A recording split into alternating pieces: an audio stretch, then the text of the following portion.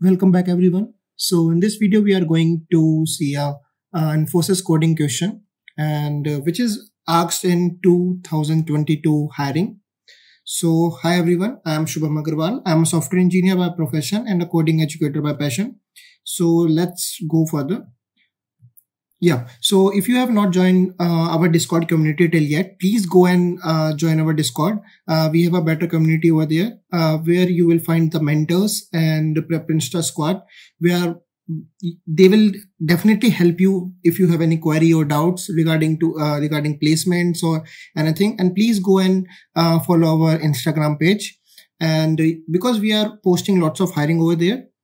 Yeah, and if you want to join the WhatsApp group also, you can also join. You will get all the links in the video description of this. Okay, so before going further, let me show you how you can go to this prepinstaprime.com. Just hit on the URL prepinstaprime.com. You will get this link in the description below. So yeah, what I'm trying to say is, if you want to purchase this platform, so actually you will not get only one or two courses. Actually you will get an ample number of courses, around more than 100 courses. Once you hit on this, you can check out the course list. So you will get like more than 100 of courses over there. If you are focusing on the companies like service based like Infosys, TCS, Deloitte, like that, or if you want to focus companies like on product based like Amazon, Adobe, like FANG type of companies, and even if you are focusing on for preparation for like AI, ML, like blockchain, we have all the courses over there. You can just have a look on this. And the best thing here is you have to pay only for once for the whole platform, like you usually pay for Netflix or Amazon Prime. Right. So here also you will get an access of prepinstaprime.com and prepinsta.com as well with the this. Okay. So if you want to see the demo videos also, you can go to this demo videos. There are plenty number of demo videos you can watch. It's related to the quant, reasoning, even coding also. Even you can watch the videos as well. Like this is the N Queen's problem. You can see the content like how it is and how the animation works, everything we have included in this course. So please have a look on it. Yeah, so let's back to the coding question.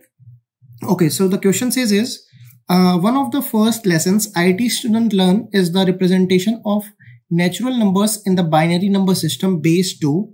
This system uses only 2 digits, 0 and 1. Yeah, so they have written like the first lesson IT students. Yeah, if you are coming from even BCA, even if you are coming from BTech, I think in your computer fundamentals in your first semester, you will definitely learn the conversion of natural numbers in a binary number system. Right. So in everyday life, we use for convenience the decimal number base 10, which use 10 digits from 0 to 9. In general, we could use any numbering system. For example, computer scientists often use system based on 8 or octal or hexadecimal. The numbering system based on K uses K digits with a value from 0 to K minus 1. Okay. Then suppose a natural number M is given, written in the decimal number. Okay. Then to convert it to the corresponding writing in the system based on K, we successfully divide M by K. Okay, we have to divide M by K until we reach the question that is less than K. Okay, so the representation of M in the system based on K is performed by the final quotient as first digit and is followed the remainder of the previous divisions. Okay, so I think they have written so much and it's too confusing. Let's go further so that we can clear our confusion. Okay, so the example says if M equals to 122 and K equals to 8. So 122 is in the base 10. Okay, which is nothing but our decimal. And if we convert this into base 8.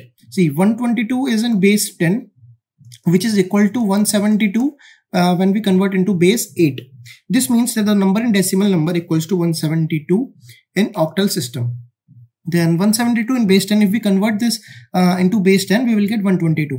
Okay, so what the question says is, you made the following observation in applying the above rule to converting natural numbers to another natural numbering system.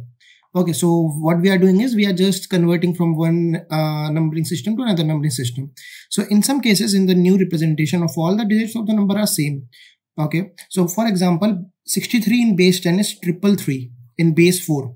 Okay, so what they are trying to say is 63 in base 10 is equal to 333 in base 4. Okay, so given a number, so the question says from here till here it's just a story. So given a number m and its decimal representation, your task is to find the minimum base 10 such that in the representation of m at base 10 all digits are the same. Okay, so what they are trying to say is, suppose this 63 is given, and what we need to find is we need to find the number in any numbering system in any base, but it should be minimum base, and the number should be as all the digits are same. See, 333, all three are same, and we got it in base 4, right? So I think base 2 and base 3 will not be identical. Digits are not identical, so we got in 4. So let's see more. Okay, so the input format will be like, we have given just a m, which is denoting the number given, and m is given like less than is equal to 10 raised to power 12. Okay, so these are the sample inputs and output given to us. See, if we given m equals to 41, so we will get the output as 40. How? See, 41 is in base 10, and if we find another numbering system, so we will get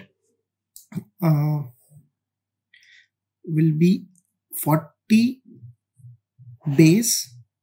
Okay, so 41 in base 41 in base 40 we will get 11, and 11 is identical, right? Because 1 is are the digit same. So like let me take in another example. See, 34430 is nothing but in base 10, right? And if we convert it into base 34430 312, we will get it will all the digits will be the same. So in the last 4524 in base 10, and if we convert it into base 77, we will get all the numbers are same. So like that we have to find. I think this will be simple because in Infosys they have given around 3 seconds. So we'll work this approach. Even the brute force will also work. So I'm going to reveal the brute force approach. And if you want to know the optimized, efficient approach of this, please join the course of Infosys at prepinstaprime.com. Okay, so let's go further and see what we can write the code of this. In the main function, I'm taking the input for m, and I'll start from the base 2. Yeah, right. Because in base 1, nothing will occur, right? So from the base 2, I want to check. And what I will do is I will check like converted. If m and n both are the parameters in converted function, and if it is not equal to 1, I'll increase the base. Okay, till I did not get the answer, right? So if I'll get the answer, I'll return the base because I will come out of this while loop. So what I'm doing in converted function is I'm taking a reminder. Okay, m mod base, that will give me the reminder, and I'm just dividing. Like suppose there is something like 18, and if we want to convert this into a binary, what we usually do is divide by 2, 9, right? So my reminder is 0. Then I will divide this again. This will be 4, reminder 1, 2, 2, 0, 2, 1, 0. So like this, my decimal number will be 10010, right? So like this, I am going to write the code.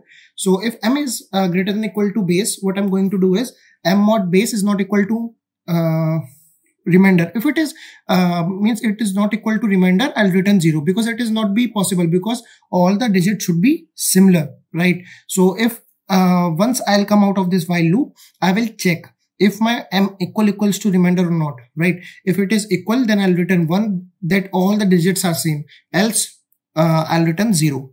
Yeah, it looks somewhat typical, but just try to dry run this code.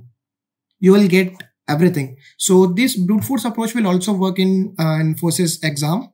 So I hope you got this approach and this question. Thank you.